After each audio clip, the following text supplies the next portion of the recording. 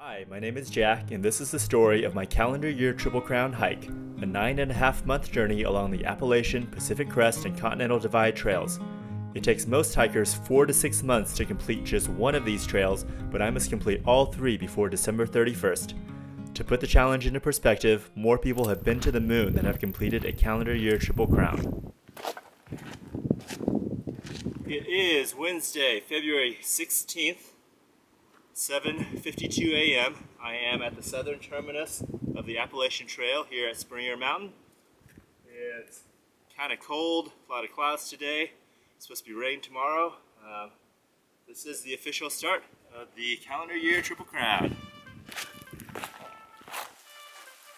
And of course, the Appalachian Trail being the Appalachian Trail, it rained a lot. And then it kept raining. And then it snowed, and then it rained some more, and then it snowed a lot more. The wind right now is blowing this freezing rain right into my eyes, and it hurts. So it's really hard to see because it's like getting stabbed with 1,000 little, I don't know, balls of ice in your eyeballs. And it sounds weird, but I really enjoyed all of this ice and snow and rain because it made it feel like an adventure. It made it feel like a real challenge. It wasn't just a walk in the woods. It was kind of battling the elements and pushing my limits. And that was really what drove me on the calendar year Triple Crown. I wanted to push my limits. I wanted to see how far I could really go. I wanted to have a grand adventure, and the AT was proving to fulfill all of that, especially when I got up north and hit the real snow.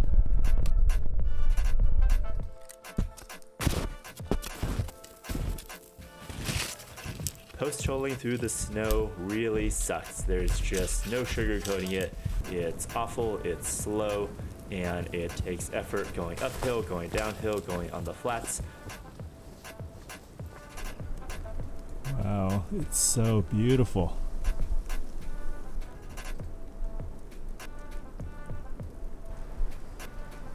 But what's even worse was dealing with all of the sheets of ice, the sheer just sheets of unending ice that was throughout New Hampshire. Wow, amazing.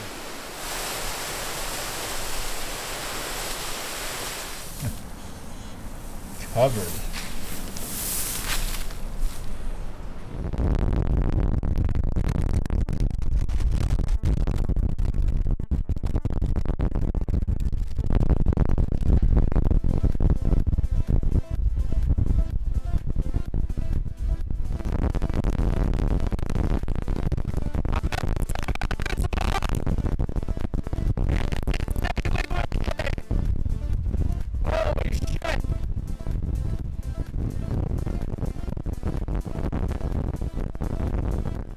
Alright, I think it's time for some glissading.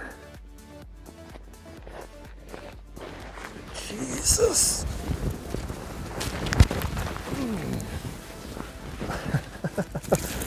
Ah! Yeah! Holy cow. This is incredible. My God, it is hard. Some of this stuff, I'm too tired to pull my camera out for all these things. Apparently I'm too tired to talk, but it's like surprising me that I'm able to make it up. Now, this spot, I need both my hands to get up here. But, wow, how incredible.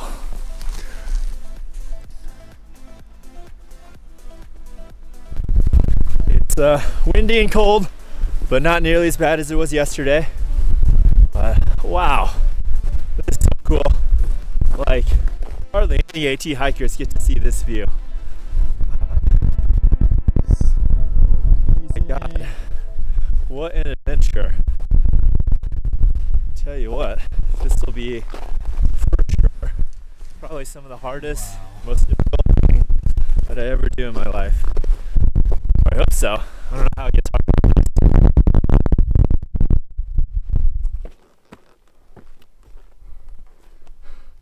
View's so good, I pulled out the tripod. That doesn't happen very often.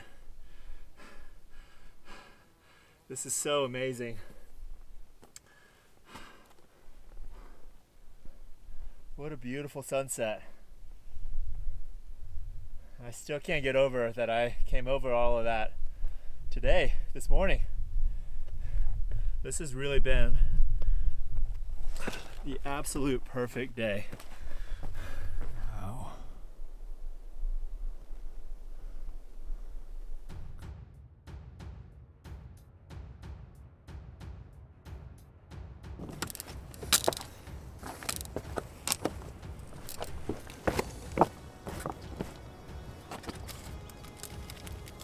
Look at this view. Enjoying it with a nice Reese's cup.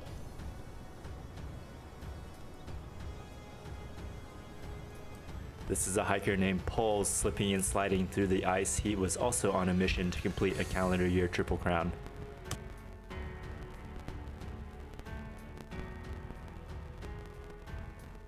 No, I'm putting my micro spikes on is what I'm doing.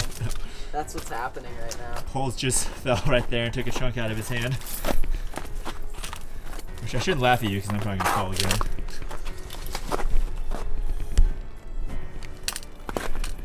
I can't even sit down anymore. Fucking shit. So I've been backing down the slopes using both hands, jab these in the ice, plant my feet, take a step down, and go down further. This place, I could use an ice axe. It's stuff like this, you can use an ice axe, but it's all right. And if you fall, at least there's trees to stop you. This part's probably best done with several points of contact.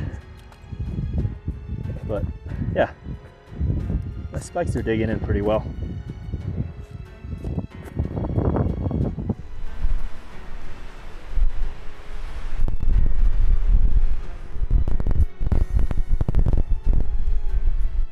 Mahusik Notch was absolutely awful. It's probably the worst time to go through because it was warm enough that the snow was starting to melt, but there was still a ton of snow and ice on the ground, so I was having to look out and try not to fall in those deep holes, and you really don't know where they are with the snow.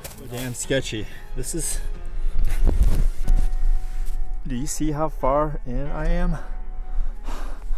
I guess maybe put snowshoes back on.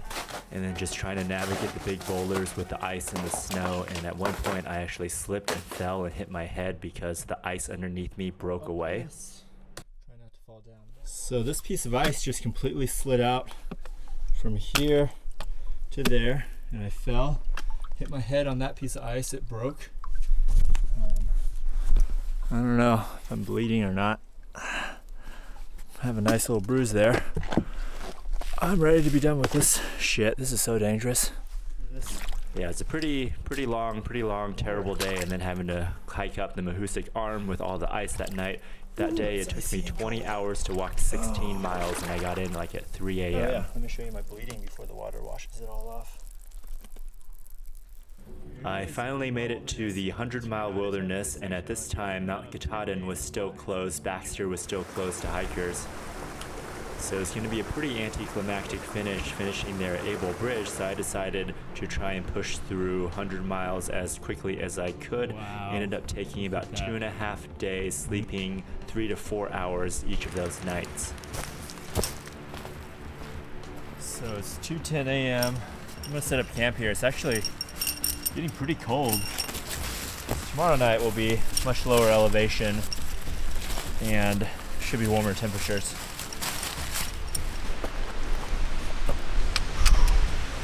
The 100-mile wilderness is not easy. These first like 35, 40 miles are the hardest. And it was pretty terrible. I think there's about 12 or 13,000 feet of gain in the first 40 miles of the 100-mile wilderness going northbound. So that's equivalent to doing a rim to rim to rim in the Grand Canyon.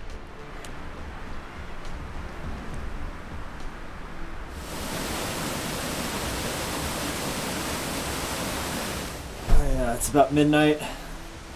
I need to let my feet dry out a little bit. They're starting to, don't have blisters yet, but I can feel them because they've been wet for like 30 hours now. It's just soaked. And so I also need to charge my headlamp, charge my phone, and just rest. You know, tired. Let's see if I can get a view of Katahdin. There she is. I'm getting goosebumps. This is a totally different experience to see it northbound.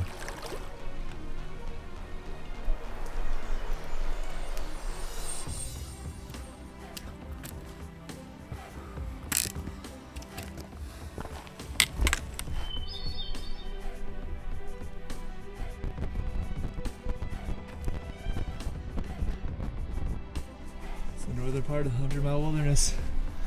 What do you think about the 100 Mile Wilderness? It was cool. I had a good time.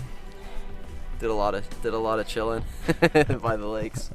After finishing at Able Bridge, it was onto a plane and out to the west coast. I have made it. It is the southern terminus of the PCT. And look at this beautiful, beautiful sunset. So excited.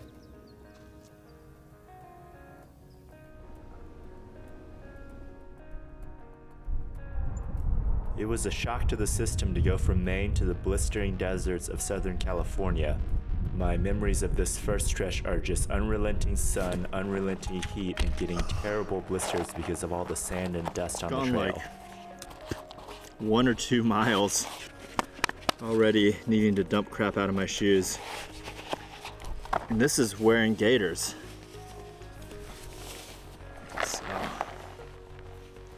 But despite all of those challenges, I was so excited to be on the PCT. This was the trail that I was most looking forward to, and it was nice to hike this trail in a normal time and to be able to meet other hikers. This is Eagle Rocks. It actually looks like an eagle. Russia in front of this like huge monument and we did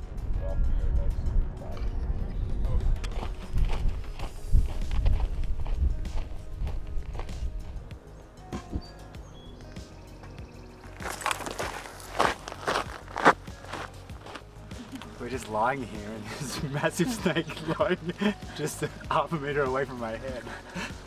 So I'm gonna move and find somewhere else to see it. I still didn't see it. I like blind. Yes. So like if you see, so there's this big branch. See and where then your there's the head piece of was. bark. And it's like blackish. Yep. Jesus Christ. I'm gonna move my shit slowly. He's right down in there. I can just see his tail. I don't see the rest of him.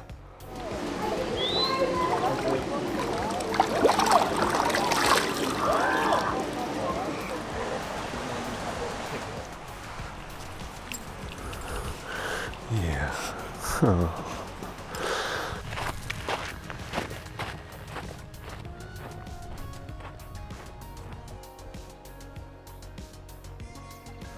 I met a great group of hikers at the Acton KOA, and we would go on to finish the desert together.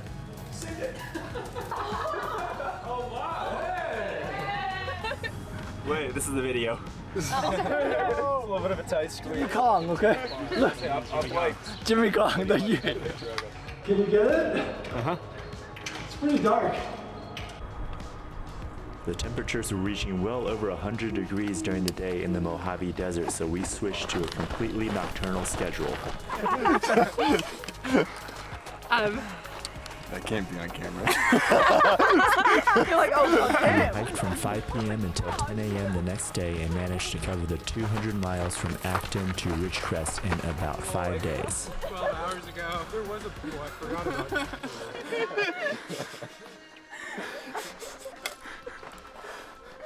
You guys look so tired. Recording. During the day, we would try to sleep wherever we could, like this little gas station in Green Valley, but mostly you really couldn't sleep. You just could kind of rest, and at the end of the 5 days, we were very sleep deprived and pretty delirious. I've actually got a lot of energy right now.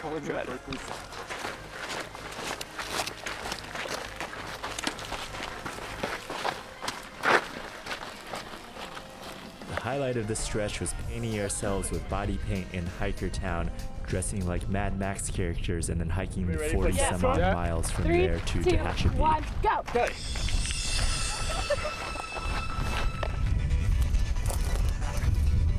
This is the infamous pipe. Woohoo, pipe! Yeah, exactly. Like once we get out of the flat.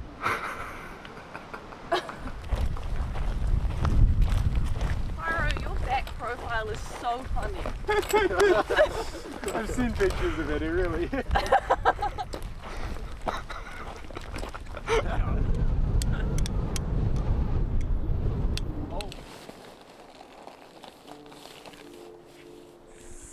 Kennedy Meadows, population 200.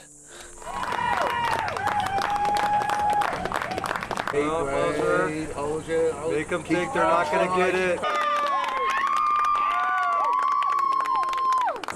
Man, they got some style going on. The Grumpy Burger. Does it have mozzarella sticks? What do you have? Tablets? No, I've got the micro. My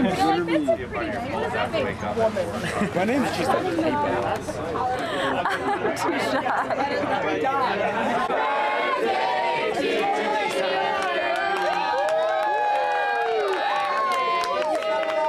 Sleep on the dick. You want to sleep on the dick? The dick looks nice.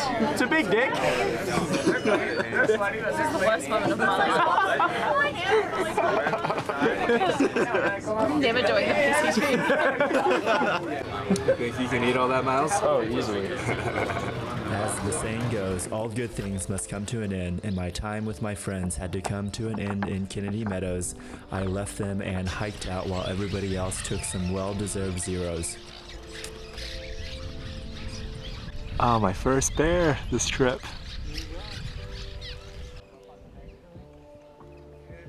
Oh yeah, look at him.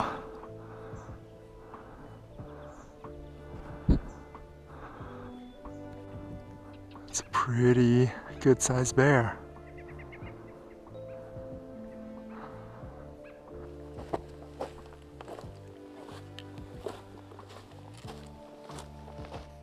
Think of how much it would cost to camp in a place like this if our public lands were privatized. As I entered the Sierras proper, I was greeted by a mixture of freezing rain and snow. This was actually the coldest I've gotten on the trail the entire year because my gear loadout was built for the summer and not for a winter storm, and I had to set up my tent in the middle of the day because I was becoming hypothermic. Everybody's still in their tents. It's about 1 p.m. Another reminder that everything is impermanent. The snow passed and I got the most amazing snow-capped views of the High Sierra route. Woo! Oh my God. Do you see this? Look at this. Just 360. I am so happy right now. Fun fact, my camera kit weighs the same as about 1.5 bear cans, so I carried an extra 1.5 bear cans through the entire damn calendar year Triple Crown. And every one of these shots I have to walk back and pick the camera back up. Alright, who's cutting onions up here, Retude? I don't know. It's just, it's so beautiful. I just having a real emotional moment up here. It is beautiful. Wow.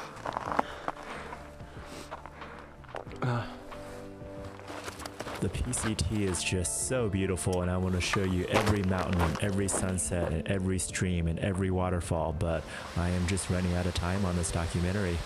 So here's just a couple of the highlights, and now on to the end of the PCT. A lot. You like this tree? So much. You should come hug it too. Okay. Alright, go ahead. Everything is wet. Why do we do this?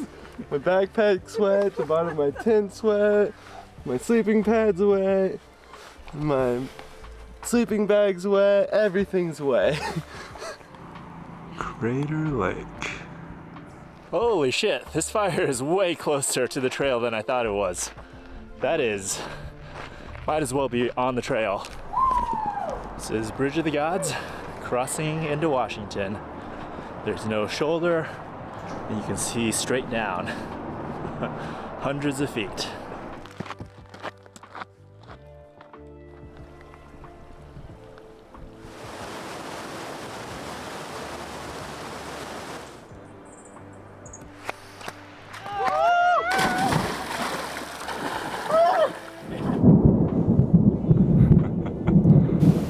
About 2 miles from the border. Here we are, northern terminus. Here's the monument. Here's the border marker. And then Canada's on this way. And it's been raining pretty hard. It just stopped, so that's nice, I guess. After finishing 2 trails, I was pretty tired and kind of over hiking, but I continued on to the CDT to finish the last leg of the Triple Crown.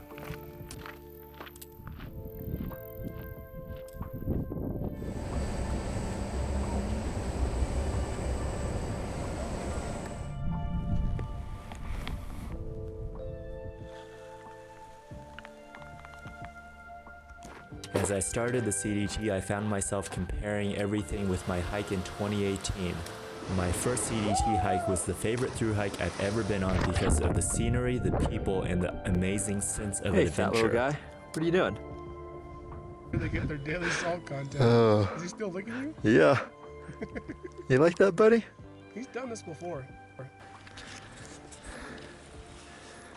You know what? I'm just gonna pee right here. Hey, get out of there. I found this to be largely missing. I was mostly alone on the trail. I found I was just kind of going through the motions, and then the lighting was different. There was a lot of smoke from wildfires, so the lighting was this kind of gray, weak lighting along with the changing of the seasons. I just found myself to be not really invested in the hike and kind of just going through the days because I had to go through the days. And also because I had started this trail late and was trying to beat the snow in Colorado, I had to take every alternate, so I had to skip most of the really scenic, really adventurous sections, and that also didn't feel good. I've been up there. That big, the main peak? The big one. What's it called? It's called the Grand Teton. How'd you get up there? I climbed it with my dad and my brothers. There's a bear right there. I think that's a young grizzly.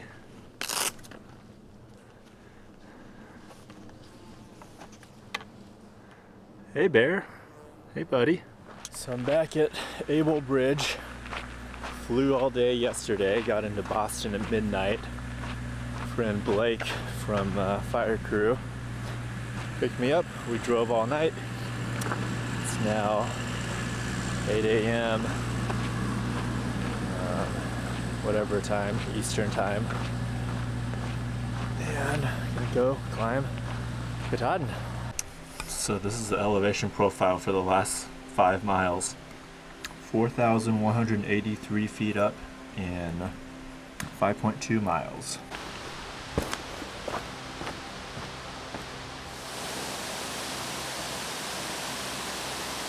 It's like Quadzilla Hikes guy. What are you doing over here? You're supposed to be doing the Continental Divide right now.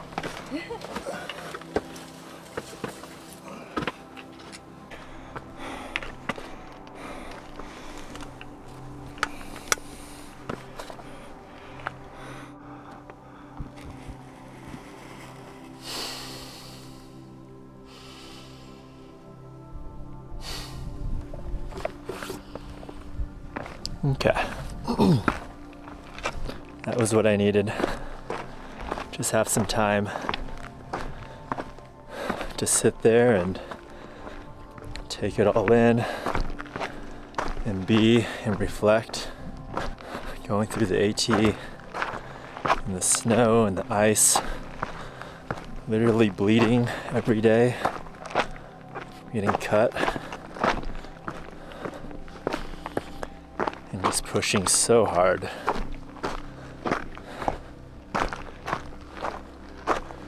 And that's the end of it. The end of the AT. That was a proper end. It's nice to take it all in.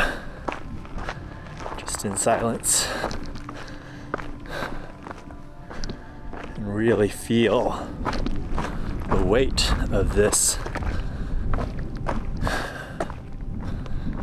terminus, because the AT is by far so much harder this year than any other of the other trails. So much effort and blood and sweat. So that was the right conclusion for the trail.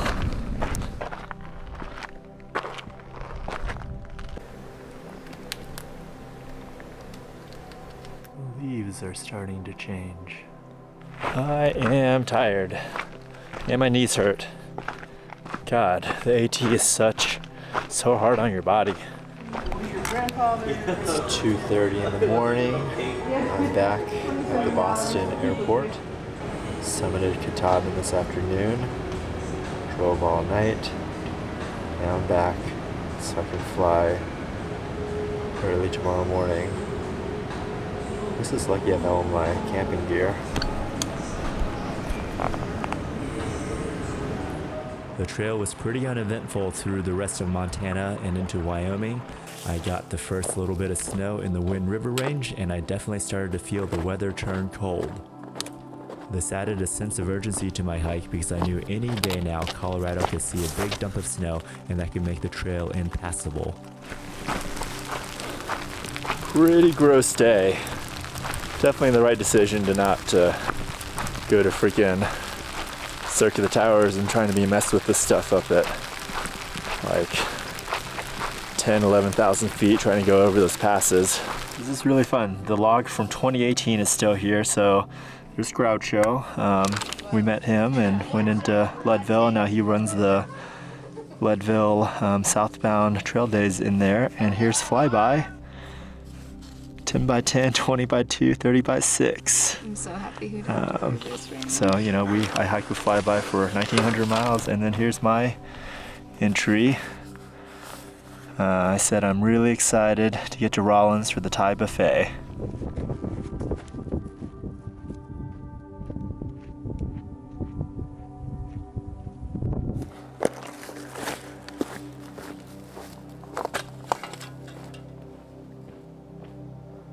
Standing here on the summit of Mount Torrey, this is the first 14,000 footer I've ever climbed. This is officially the highest I've ever been. I distinctly remember how much of a pain in the ass it was to climb Grays and Torreys and then traverse over to that 13,000 footer right next to them. So this time I did not do that. Instead I took the Silverthorn alternate, which was nice and cruisy and so much better. But it could be the end of your life. I hate this so much.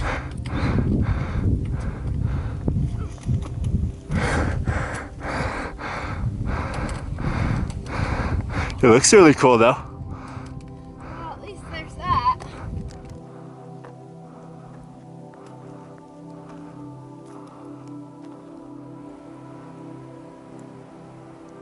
I had such good luck with the weather in Colorado until I got into Salida.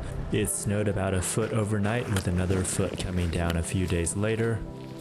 And as luck would have it, I ran into one of the last southbound through hikers and we were able to push through this stretch together, which added a real sense of safety and comfort to an otherwise arduous and very difficult journey. Hey, I'm Rieke Tolkmit from Germany. My trail name is Walkie Talkie.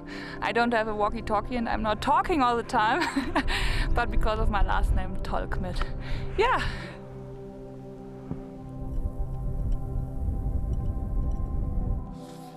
Ice. 1 gallon water bottle.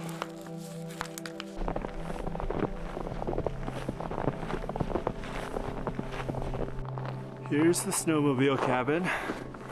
It's open for hikers to use.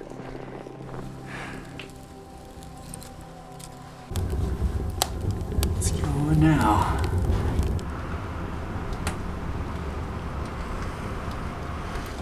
Wow. We would trudge through snow like this, averaging 1 to 1.5 miles an hour all the way to Cuba, New Mexico. But as difficult as this was, I loved it. This rekindled my spirit and my thirst for adventure. This felt like a real challenge. This felt like something new. It was beautiful. This is why I was out here. I was here to push my limits and test myself.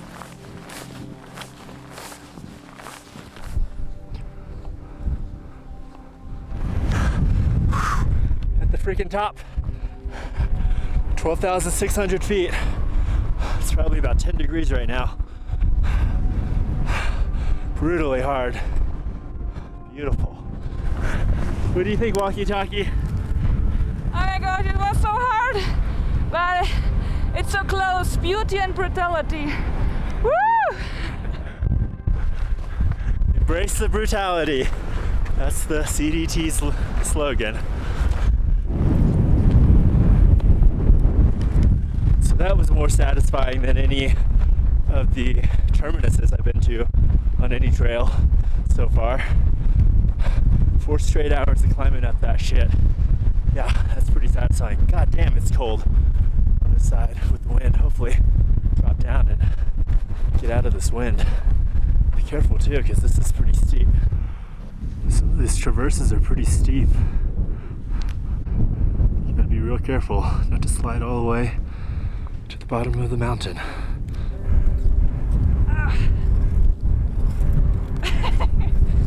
Oh my gosh. Woo! That was fun. The snow was really relentless, and we thought maybe once we get into New Mexico it'll get better, but it just kept snowing and snowing. In New Mexico it was less steep, but you're still post-holing through snow every step.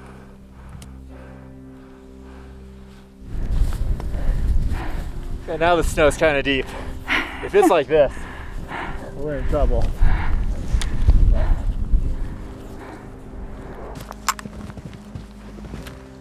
Any thoughts on New Mexico? I hope it's getting warmer and less snow. Yeah, but happy to go all the did it to the 5th state. Okay, cut this out.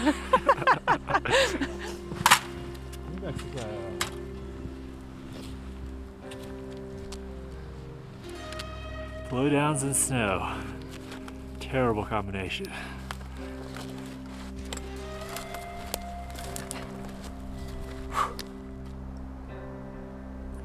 All things are impermanent, and so was the snow. Eventually we made it into the desert, and the miles flew by after that.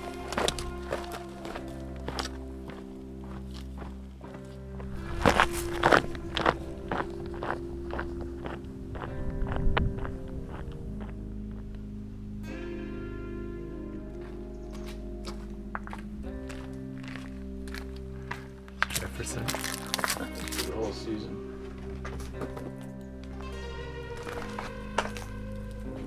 Yeah.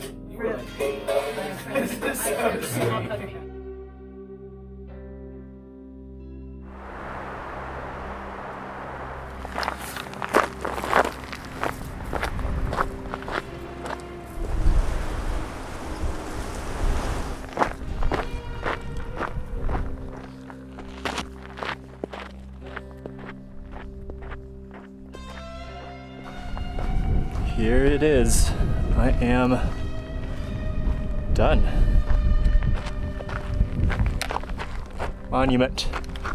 Go ahead and walk to Mexico.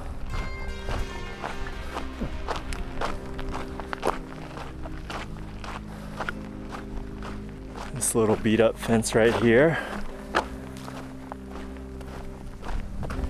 is Mexico. And my arm is in Mexico. Did it. Done. Pretty surreal feeling.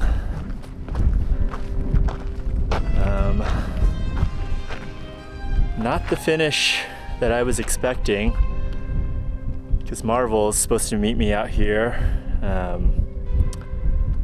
But the ride she's with, I guess they took the wrong road, so they gotta go all the way back and then come out on the right route, which is like 1.5 to 2 hour drive by itself. So I'm just gonna start walking down this dirt road.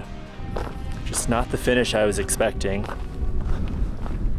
or I guess it didn't meet my expectations for getting here. It's much different than the reality, just because